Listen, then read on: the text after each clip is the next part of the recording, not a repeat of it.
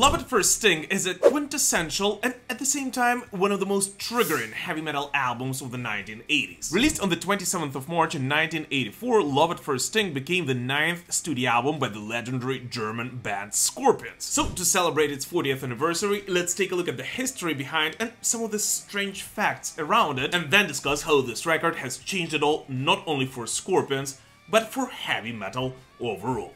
Here you go.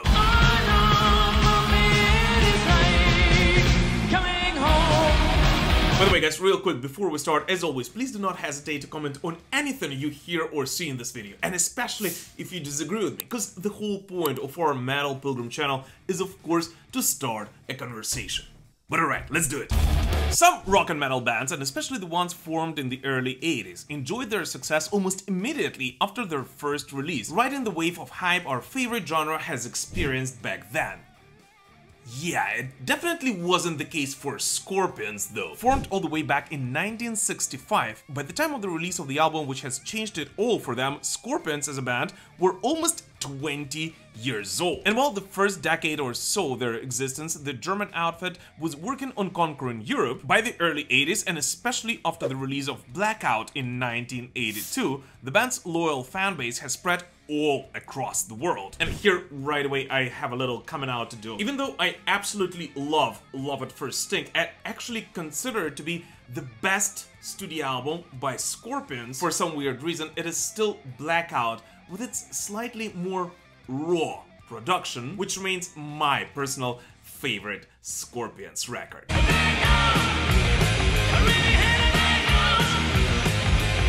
But either way, given all that, the follow-up to Blackout was destined to become the most important record of the band's career. For it was the one which would either make Scorpions a forever mid-sized band with several more or less popular songs, or would skyrocket these German boys to the stratosphere. And we all know which one it is.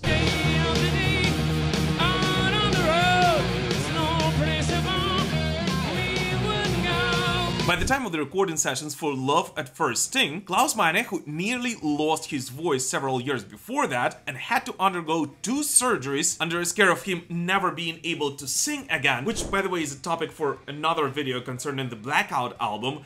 But anyways, by 1983 he was fully back on his feet and sounded possibly better than he ever did before. Yet this time around, it by all means wasn't smooth for the band either, as there were several other health issues which affected Scorpions. Fight, baby, fight. Just before the production was about to start, Hermann Rarebell and Francis Buchholz had both fallen ill, yet Scorpions, who were on a very tight schedule, since they have already taken a 2-year-long break to release their 9th output, and which in the 80s was considered to be really a lot for a heavy metal band, decided to not postpone the album's production. And so Hermann and Rudolf Schenker have invited their friends, the no less legendary Jimmy Bain and Bobby Rondinelli, who worked with Rainbow and many other incredible bands, to substitute for the 2 ill members. And thus the recording sessions for Love at First Sting have begun in Sweden.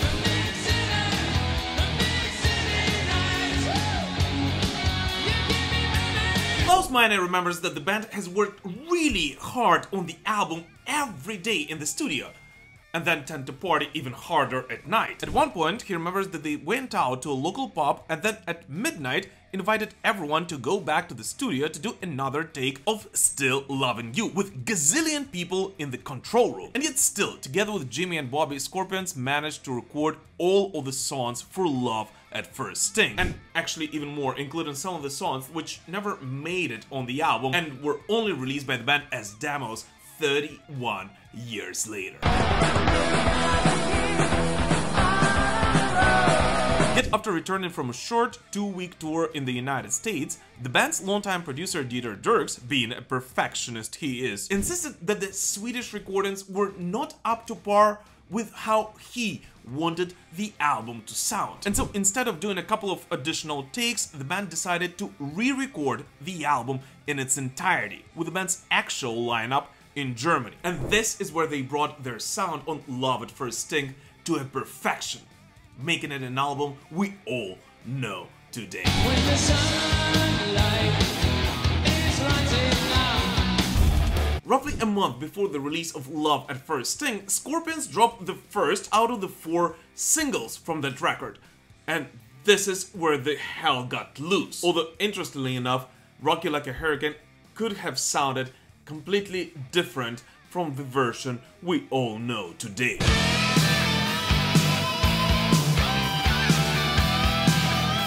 Written by Rudolf Schenker, Rock You Like a Hurricane was originally an instrumental piece, and when Rudolf introduced it to the rest of the band, Klaus spontaneously shouted that this riff will rock you like a hurricane, giving the legendary song its title. Yet, interestingly enough, most of the song's lyrics were actually written by the band's drummer, Herman Rarebell. When Rudolf first brought the song to the Scorpions camp, Herman was still absent sick and in need of much rest, and so the song remained an instrumental until the drummer was back from his leave, sounding like this.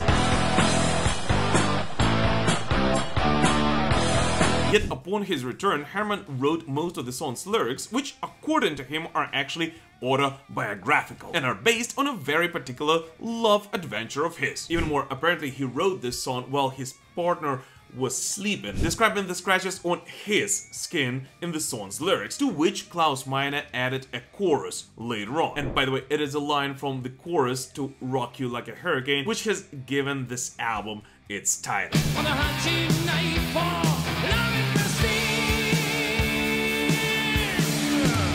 and right upon its release, Rock You Like a Hurricane has already ensured the album's success, and especially in the United States, immediately reaching number 25 in the US Billboard Hot 100 and number 5 in the US Billboard Top Rock Tracks. In fact, the idea to release this single and target the US audience with it was possibly the single best one by the band's management, as this song has perfectly captured everything hard rock and heavy metal represented back in the 1980s.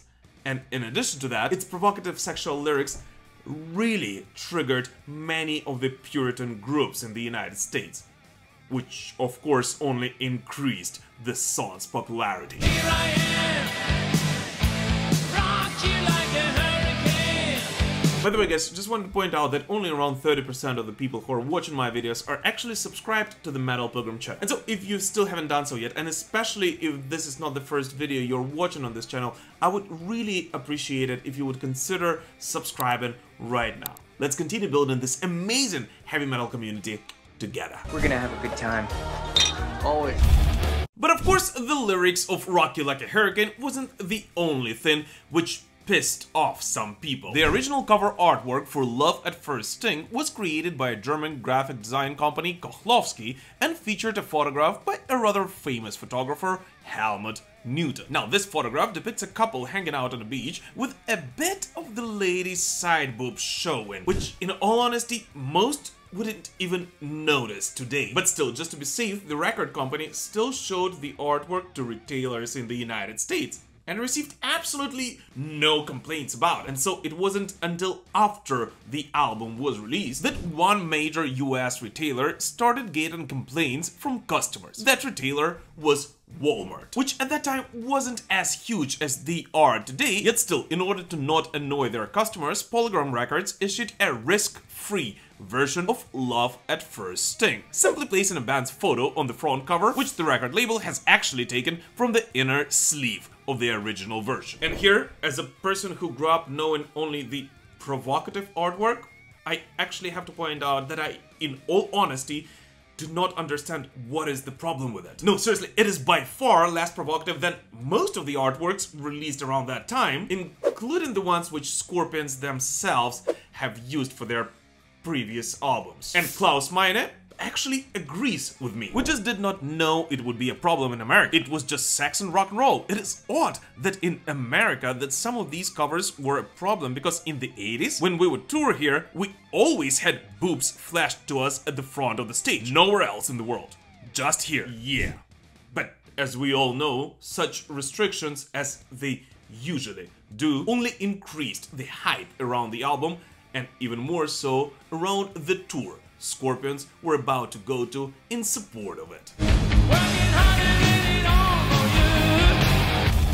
In order to support Love at First Sting, Scorpions embarked on a massive 3-year-long tour, playing a mind-blowing amount of 184 shows all across the globe. More than half of those concerts Scorpions played in the United States, and yet the pinnacle of that tour was, of course, the co-headline performance at the first ever Rock in Rio, where Scorpions played on 2 nights, performing their set right after nobody else but Ozzy Osbourne, in front of more than 300,000 people.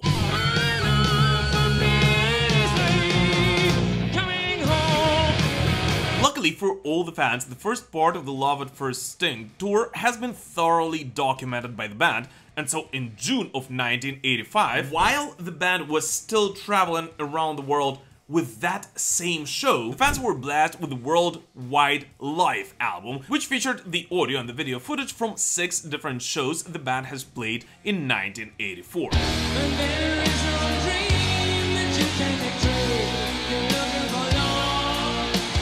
And yet, interestingly enough, despite an enormous success of Love at First Sting and the length of that tour, Scorpions did not actually perform every song from that record live back then. And so the song The Same Thrill was performed live only 3 times by the band on that tour, and the tracks As Soon as the Good Times Roll and Crossfire weren't played by the band at all. And despite the fact that since then, such tracks as Rock You Like a Hurricane, Coming Home, or Big City Nights of course became the obligatory songs for the band to perform at almost every show, those 3 ignored tracks were actually never performed by Scorpions since then. This situation, which is of course about to change, since this year, to celebrate its 40th anniversary, the band is set to perform Love at First Sting at its entirety at the updated 2024 Love at First Sting tour, which they will also bring to Las Vegas for their yet another residency this year.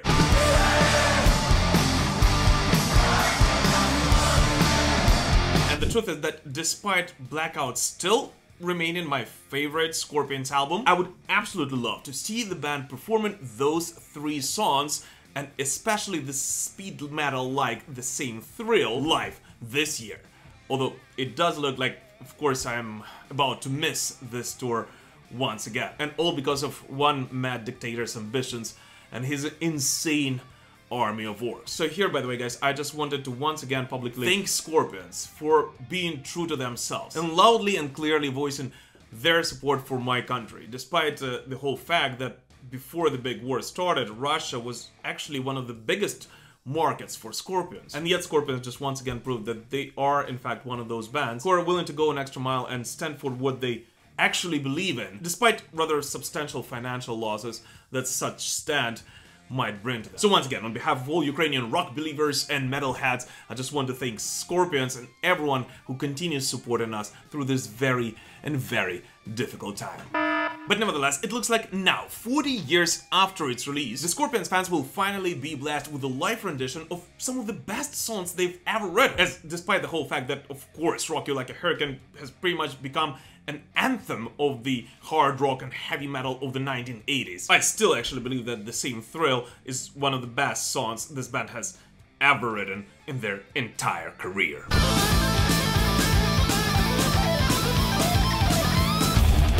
Love at First Sting is by all means a no regular heavy metal record, and its success and importance, of course, lies not only in the controversy around some of its lyrics and artwork or a well thought through songwriting. Love at First Sting was the record which was able to do something similar to Judas Priest's Screaming for Vengeance and Metallica's Black Album, by blurring the lines between heavy metal and, in case of this album, a romantic hard rock sound, suddenly interesting millions of people around the world who were as far from the genre as it was possible in our music, despite still remaining true to the spirit of rock and roll.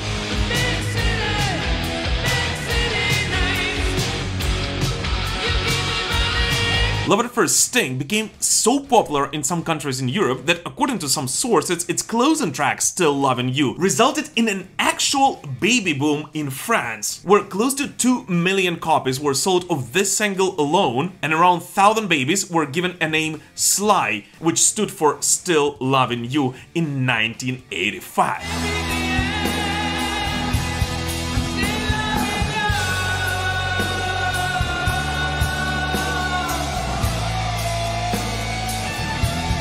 It was the album which has opened the doors into a new era of recording, becoming one of the first fully digitally recorded heavy metal albums, and also the doors into a new era of a much more commercial sound for Scorpions, but at the same time also had a reverse effect and became a gateway to rock and metal for more new fans than most other albums in the history of this genre. It was able to balance on a line between rock and metal that suited the 1980s landscape perfectly, and yet today, 40 years later, it is still as relevant as ever.